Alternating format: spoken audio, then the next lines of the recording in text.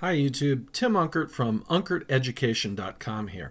In this video, we're going to install Openshot on a Chromebook.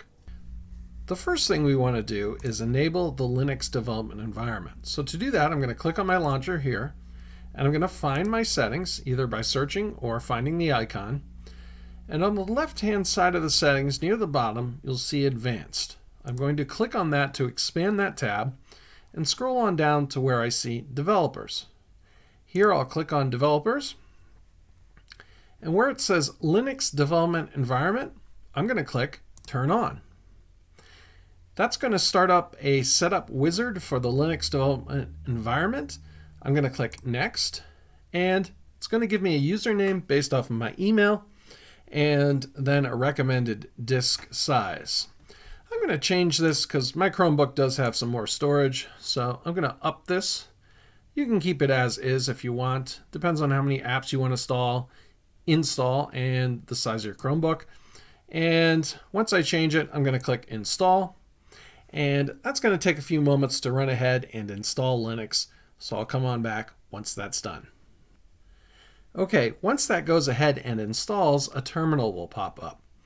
I'm going to expand this and increase the size here so you can see it a little bit better what I'm doing.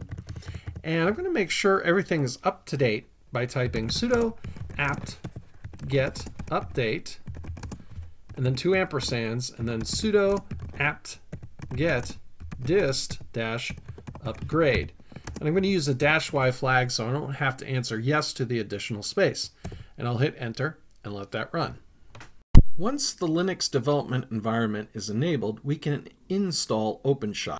To do that, we'll type sudo apt get install Openshot and hit enter. It's going to ask us to use some additional space. At the time of this recording, it's about 525 megabytes. I'm going to confirm by typing Y and pressing enter. Okay, now that that's run through, we can open up the launcher here.